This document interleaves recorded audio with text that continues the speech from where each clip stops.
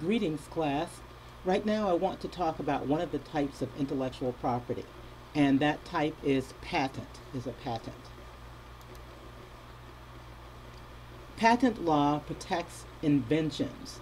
So it protects things that people put together or discover, as long as they're not actually scientific principles that already exist. However, if they combine things, um, create something that's new, a new invention, then that's what would entitle the creator to get patent law protection. So specifically, patent law covers these things: any process, a machine, a method of manufacturing, a composition of matter, or new or useful improvements of those things. Matter there is spelled wrong. I don't know how many of you noticed that right away. I didn't notice it until I started recording. So, what kinds of things are we talking about? For example, a composition of matter might be a new hybrid type of animal. Now, if it's an animal that's found in nature, let's say it's a cat or it's a mouse, that you can't patent, not the naturally existing creature. But let's say that you create a mouse that has cat fur. So you somehow combine the genetics of each so that you end up with a mouse with cat fur that, say, meows.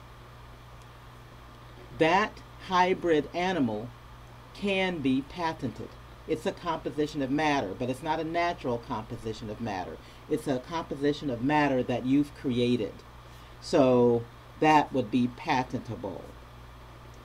Another example, let's say that you're a farmer and you create a grape by combining, let's say, an apricot and a grape so that you get a grapicot. Okay, so maybe that's not that funny.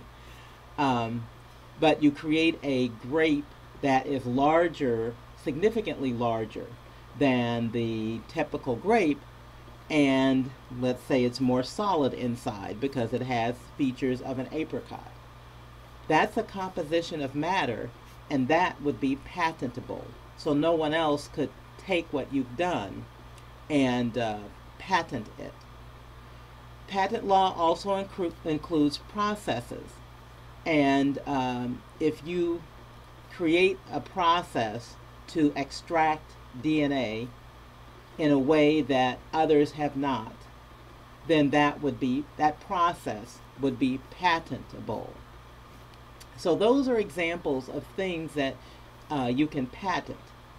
You couldn't, however, patent a law of nature, and you couldn't patent something that is not a new creation of something that currently exists. And I'll talk more about that in a moment. So, the first question that you have in this section is: patent law protects animals modified in a lab. True or false? And I'll give you about 10 seconds to answer that. I've talked about that already, so hopefully you have the answer to that.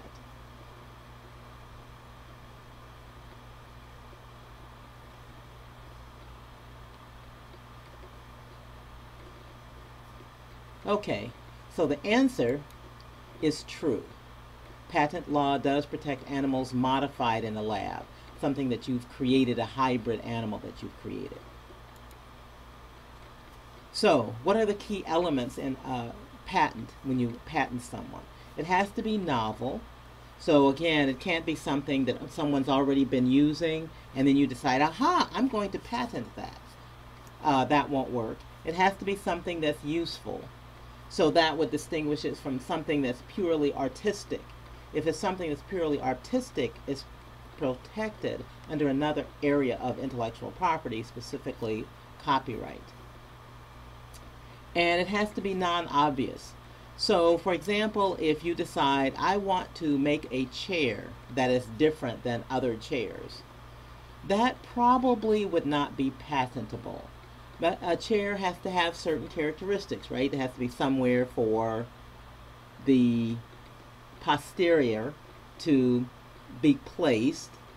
It may or may not have arms, somewhere for maybe the legs to go, whether they're dangling, whether they're straight, whether they're angled.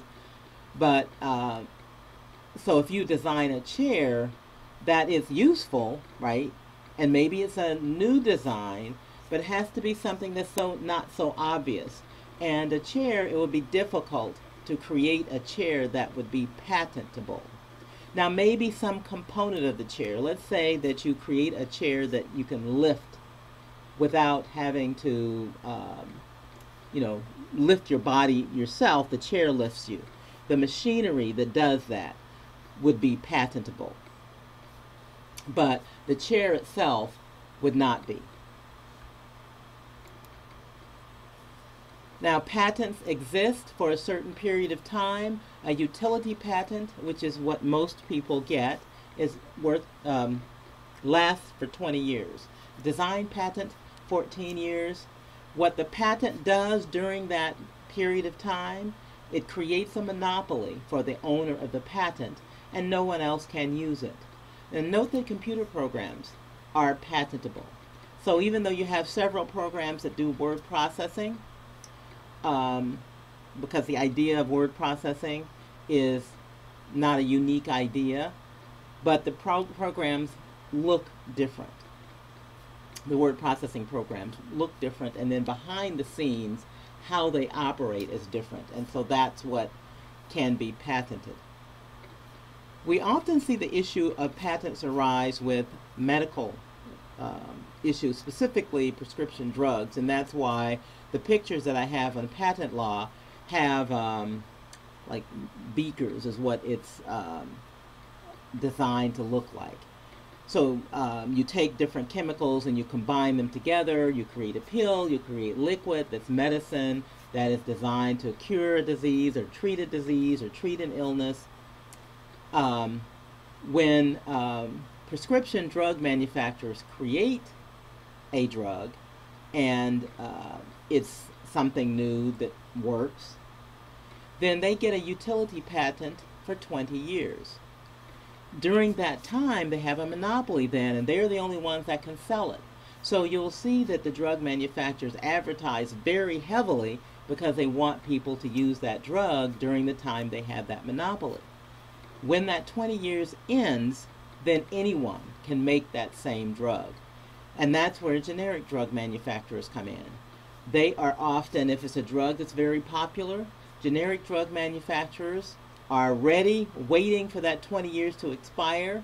Immediately upon the expiration of that 20 years, they make their drug, the generic version of the drug.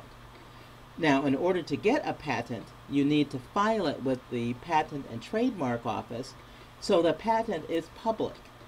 And if you get time, it's useful to even look at the Patent Office website. It's the Patent and Trademark Office. Just search it on Google and you can find it. And that's where all those patents are posted. So people can see them, but they just can't use the patent until the expiration of the monopoly. So the next question, a patent creates a 20-year monopoly for the patent holder. True or false? And I will give you 10 seconds to answer that question.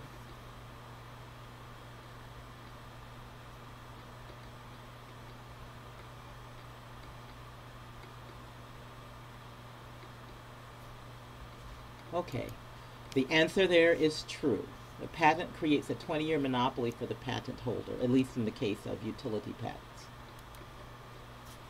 So what is an infringement of a patent?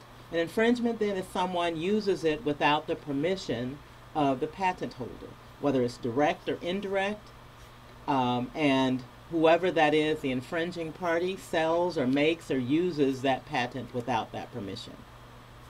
That gives rise to remedies for the patent holder. The remedies could be an injunction, which is a court order to stop someone from using it. It could be the right to damages, which means that the patent holder lost profits, all the profits of the infringer, and even attorney's fees are remedies that are available. Patents are protected internationally. What I've done is to list on this slide various international treaties and agreements between countries. When you create a patent in the U.S., that patent is good with many other countries, not all, but many of the other major countries throughout the world. They have either signed the Paris Convention, the Patent Cooperation Treaty, or through GATT and NAFTA have agreed that they will honor the patent that is granted in the United States, or vice versa. That if someone has created a patent in Mexico, then that and registered it, then that registration is valid in the U.S. So, a question. Patent law protects all of the following except A, a hybrid animal created in a lab, B, a hybrid plant created in a lab, C, discovery of a scientific principle, D, business processes, E, both A and B. I'll give you 10 seconds to answer this one.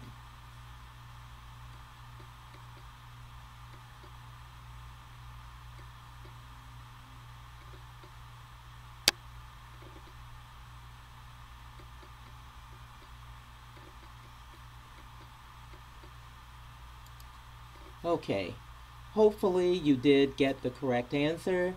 Discovery of a scientific principle. That is not patentable. That's something that already exists. An example would be like the law of gravity.